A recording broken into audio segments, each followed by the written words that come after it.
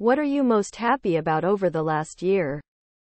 I fixed my years of insomnia and finally feel like a human. My recovery from a suicide attempt in August. Don't get me wrong. It's a hard, long battle and I still have a long way to go, but I've come a long way too. It resulted in me reconnecting with friends and family, and opening up to them about the challenges I've been facing. I've gone from thinking nobody cared about me, to discovering people didn't know I have depression, to actually having a real support network. I'm very lucky. Edit. Thank you for all the lovely comments.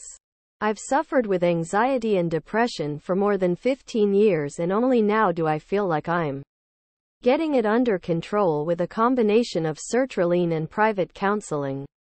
I put a lot of my progress down to finally finding the right counselor. I've always gone with female therapists. I'm also female, but I have an easier time in general chatting to guys. This time I've found a male therapist who I can have a proper crack with while also tackling my issues. For me, this really works. It just puts me at ease, so finding the right therapist, for me at least, was really important.